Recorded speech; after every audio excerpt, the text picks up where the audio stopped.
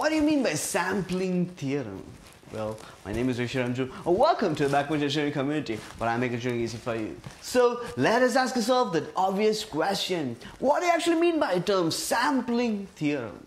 Well, let's find out. So, before we go into what you refer to as sampling theorem, we have to first know what you refer to as the term sampling. So, what do you mean by sampling? For that, let us consider a particular analog signal like this. Let us consider a particular analog signal like this. So, this is an analog continuous time signal.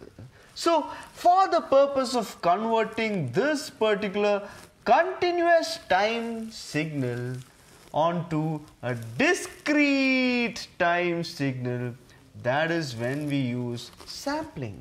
So here, when we sample this particular signal over here, we will get discrete signal over here. So here, at time t is equal to 0, we have this. At time t is equal to 1, we'd have this. At time t is equal to 2, we'd have this. At time t is equal to 3, we'd have this. At time t is equal to 4, we'd have this. So, at discrete time intervals here, we have obtained a discrete signal. So, this particular continuous time signal has been converted with the help of sampling onto a discrete time signal.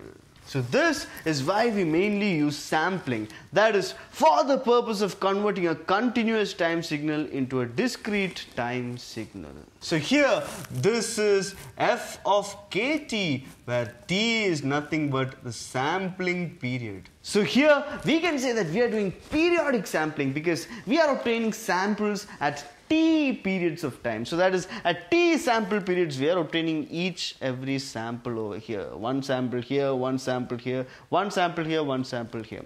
So this is what you refer to as sampling.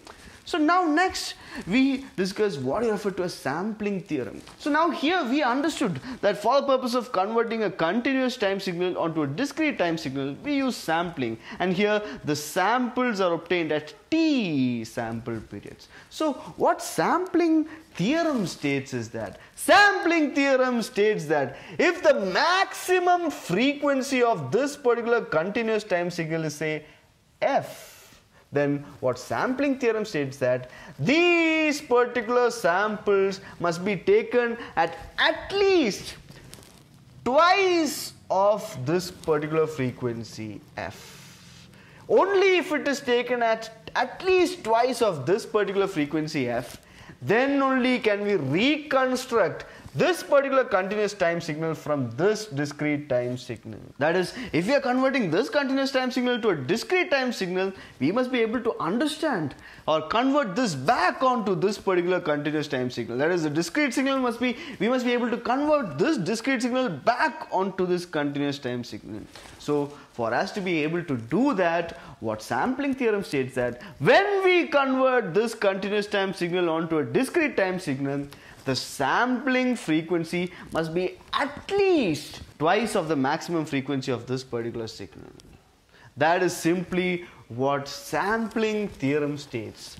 I'll write it down. So I have written it down. According to sampling theorem, a signal has to be sampled with at least twice of the frequency of the original signal so that the original signal can be completely recovered or reconstructed by just these samples alone.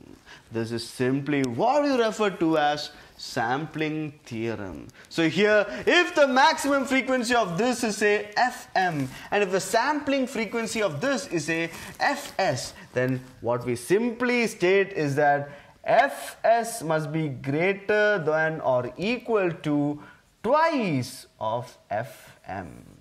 This is simply what you refer to as sampling theorem. As simple as that, guys. There's nothing more to it.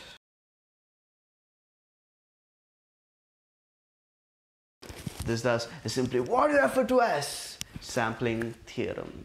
As simple as that, guys. There's nothing more to it. So I hope you guys now have clear understanding of what you refer to as sampling theorem. And if you guys found this video informative, please do hit the like button and join this community by hitting that subscribe button. We'll be discussing about the further topics in the upcoming videos. So stay tuned, stay subscribed. Until next time, I'll see you guys in the next video. Thank you.